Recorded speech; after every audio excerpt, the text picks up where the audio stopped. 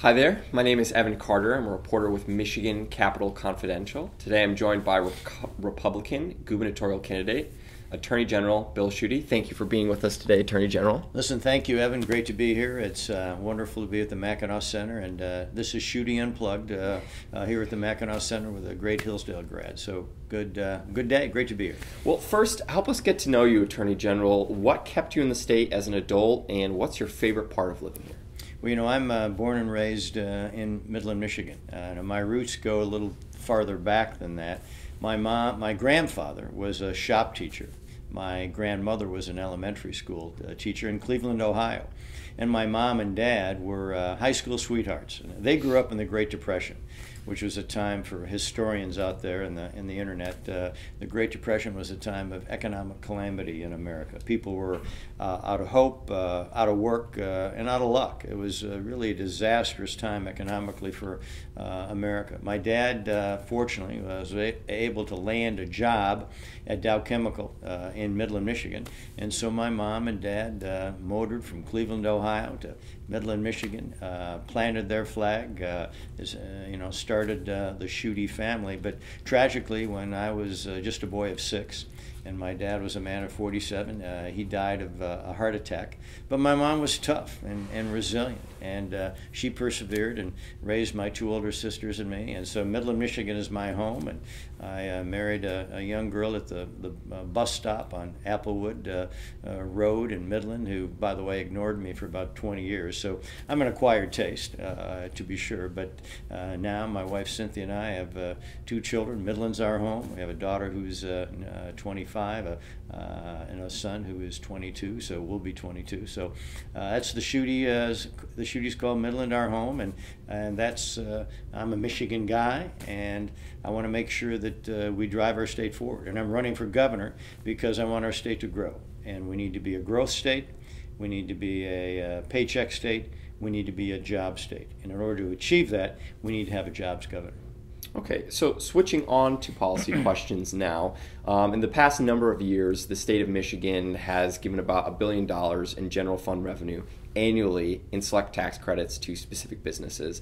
And last year, the legislature passed 2 more major tax credit packages. Was this a good idea or was this a bad idea? I think the whole predicate in terms of policy for me and for Michigan is, where do you want to go and what do you want to achieve? 2018 is a pivotal point for Michigan. We can either go backwards or we can go forwards. We cannot go backwards. We can't go back to the Jennifer Granholm disciples and lieutenants that drove our state to the ground. We need to go forward. Now we've rebounded, right? But we're still, to this day, 300,000 jobs short of where we were during the lost decade of Granholm. 55 counties in Michigan have lost population in this decade. They play 8-man football teams, and they have to combine schools together to get enough skiers to compete against other schools in skiing contests. Now, this is not a story, Evan, about do you like football or do you like skiing? I like them both, but the point is our big challenge in Michigan is population. We need to grow our state. So we need to have an environment, and I think people at the Mackinac Center and policy folks in Michigan understand, we need to have an environment and a lens for Michigan that is clear and vibrant and expansive, that is about entrepreneurism, free markets, and free thinking. And that's the type of environment we have to do to increase jobs for big businesses and small. Now, there's a war out there, right? There's an economic civil war, and the competition for jobs and placement in industries is fierce. Now, I don't believe in unilateral disarmament, right? So objective 1 is have an environment of low taxes, fewer regulations, and so we can win again. Second objective is let's compete against other states. I want us to win against the Floridas and the Carolinas and the Tennessees, where their growth is better than Michigan's. Now, I'm not settling for second best. You got to have big aspirations if you want to achieve anything in Michigan and America. So we have to have big goals. So we also need to compete against other states that offer incentives for businesses to plant capital and build jobs. But but it ought to be balanced. We need to treat Michigan companies and Michigan businesses with the same part of incentives to make sure that they also are rewarded for growth, just like we'd like to attract other businesses. But you can't play one against the other, and you need to make sure you're not, willy-nilly handing out tax credits and some company pockets them and doesn't build jobs.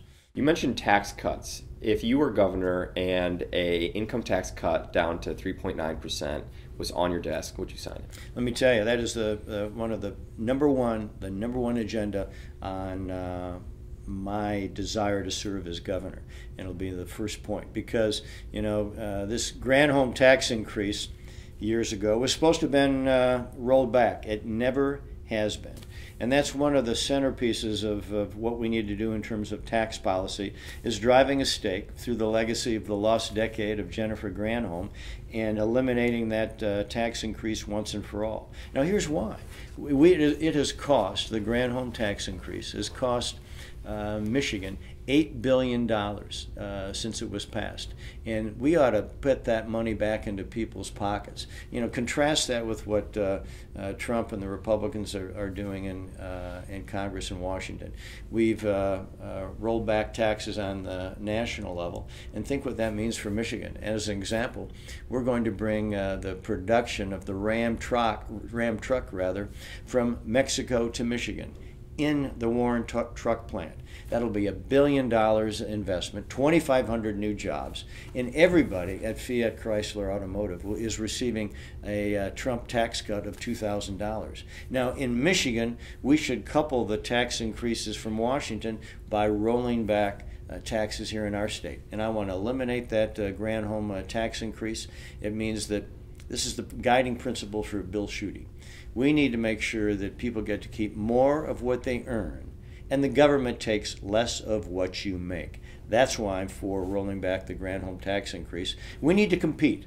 And you got me on a roll here, because the point is, you look across America, where is the growth? The growth is in states that have lower taxes and fewer regulations. And that's the type of Michigan we need to have. Look at it this way. We've lost 5 members of Congress over the several decades. We once had 19 members of Congress. We'll have 13 members of Congress after the next census. The math is easy. You don't have to be a wizard to understand that. Other states are beating us, growing more than we are. And I want to be judged as governor of the state of Michigan, where we're adding members of Congress instead of losing members of Congress. And let's build schools instead of consolidate and close schools. That's the governor I want to be. Switching gears quickly, criminal justice reform, that would be a big issue a governor would have to deal with. Yeah. What do you think about this issue, and are there any specific reforms you'd like to talk about in the criminal justice system? I think it's important that on this issue of criminal justice that the 2 points are firmly in mind. Number one, people want to have safe streets and secure neighborhoods, and so that schools are places of learning, not of violence. But it also means we're a country with a heart and spirit of second chances. And it's the 21st century. And that's why I think it's important that you try to differentiate between violent and nonviolent crime. And there are bills going through the Michigan legislature right now that tries to address this issue of differentiating violent crime and nonviolent crime in terms of accelerating the parole opportunities for nonviolent offenders. Clint Kesto has a bill moving through the legislature right now that I think will pass, and I'd be pleased by that.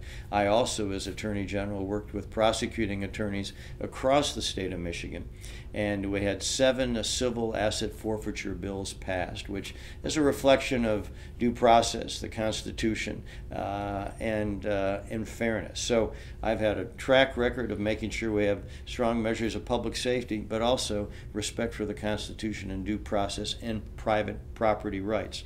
And this new approach that Representative Kesto and others in the House and Senate are trying to launch and pass, I think is a positive step forward. So we can achieve things in Michigan, and as governor, I want to make sure that everyone knows that everyone needs a second chance, and we ought to have hearts that reflect that, and making sure that our streets are safe and secure, and our schools as well. On to energy. In 2008, former Governor Jennifer Granholm signed the Renewable Energy Portfolio Standard. And then in 2016, Governor Snyder expanded upon it. So now our electricity energy providers have to get 15% of their energy from what the state deems as a renewable energy source. Was this renewable energy portfolio a good idea, or was this a bad idea?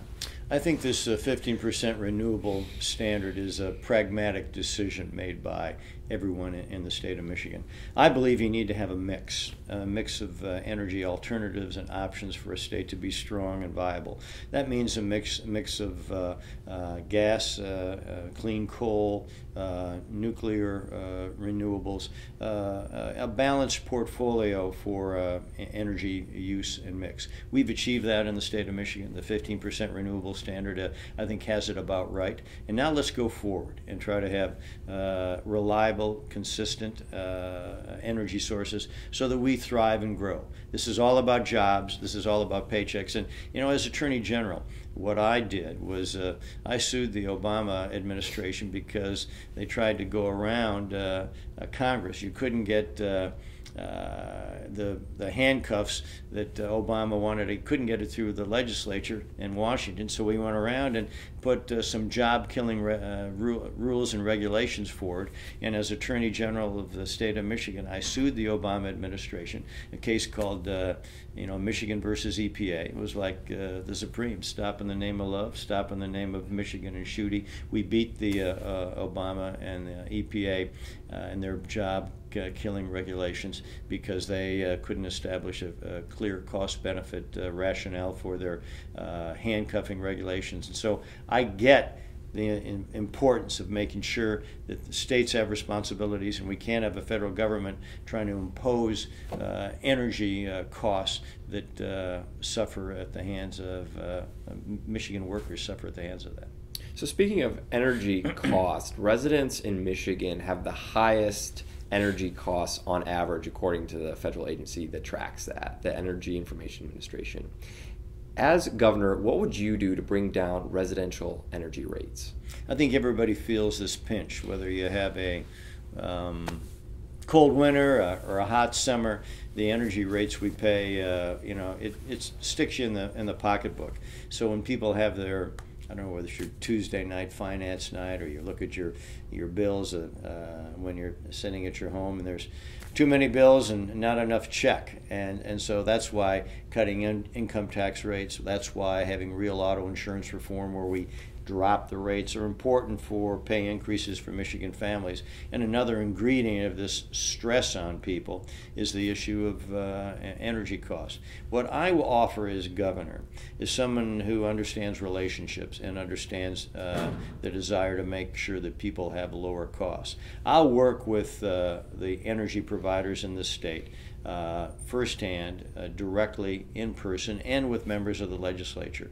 And I want to do everything we can to make sure we have a strong energy portfolio where customers and companies have choice and ways we can drive our costs down to the person in Monroe or Menominee, in north, south, east, west. So I get the call for lower energy rates. When you say choice, are you referring to energy choice in terms of buying more than, I don't know, it's like 90% cap now? Are you referring to that specifically? Yeah, I'm referring to that. I think that's an element that needs to always be explored so there's greater choice and opportunities for consumers and customers and businesses, small and large, to have as lowest rates as possible.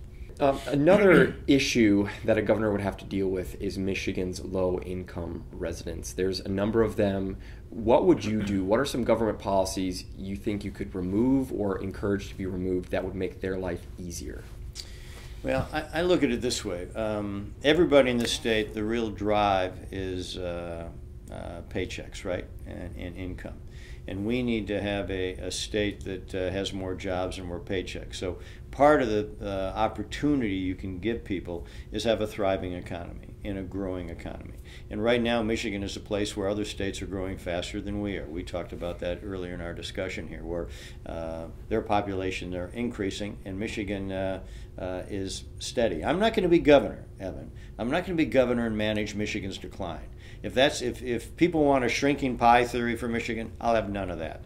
I happen to have bold aspirations, big goals, not tiny, small, or incrementalism. That's done. I want to make sure that we have big goals for Michigan's future. That means more jobs, more paychecks, and lower taxes, and we've talked about that. I think that helps people who are low income. Also, I think requiring a work requirement for Medicaid for able-bodied adults who are not seniors are important, because this element of work is an ethic and a culture that we need to reinforce all the time. I think that helps people who are low income. Also, in terms of health care, we need to have a system that is market oriented, where people get to choose their doctors. The one payer clarion calls out there, it would be a dead-end street for options, choices, and lower costs in terms of health care. I mean, look at the VA. The fact that we do not honor our veterans properly in the VA and some of the problems and failures there is a great example why a single-payer system is a bad idea. So let's have greater choices in healthcare, which helps lower-income people. And also sometimes the rules and regulations that come out on whether it's painters or and braiding or hairdressing, what have you. And I'm not being funny about that. These are rules and regulations that I think hamper low-income folks who are trying to make it. Let's try to have give folks a boost and a help, instead of having, oh, you got to pass this test or you have to get this license. Let's ease up on licensing requirements so that people can have entrepreneurism at the heart and spirit of their future, instead of, oh my gosh, I got to get a license from the government. Oh, that's what a happy day that's not. What would you say is the most important issue facing the state of Michigan right now, Attorney General Bill Schuette? I think the biggest, most important issue facing Michigan right now is population. And hey, listen, I'm an optimist. I'm Michigan's optimist. I'm probably America's optimist. But our biggest challenge is population. Other states are growing faster than we are. Look at the 5 biggest cities in the United States of America. Where are they located? Texas. You know, a 747 plane load of people moved to Austin, Texas every day to live. 110 people moved to Nashville, Tennessee every day to live. Now, why does that happen? Is that because of the temperature, climate? No.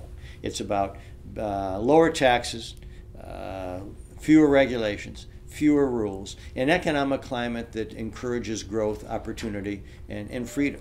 And that's the lens that I view Michigan's future about. We need to make sure we grow our population, because I'm not going to be a governor who manages Michigan's decline. And you know, sometimes people say, Bill, why do you want to cut taxes? We cannot afford not to cut taxes, because if we don't have more growth, and if our state doesn't grow, we'll be a smaller, shrinking, less significant Michigan. I want to serve as Michigan's governor, to be Michigan's jobs governor, so that we have more paychecks, more growth, and more jobs. And also, I think it's an attitudinal thing. I want people to cop an attitude. I want people to cop an attitude about Michigan's future, and that if we have the right goals, if we have the right vision, we have the right aspirations, that's big, bold, and it's all about entrepreneurism and free markets, Michigan can be a state that will be second to none, where people plant their flag, where people raise their children, and where people build their futures. Thank you for being with us today, Attorney General. Delighted to be here. Thank you. If you'd like to see all of our gubernatorial interviews, or you'd like to see news on policy and politics in Michigan, check out micapcon.com or look us up on Facebook.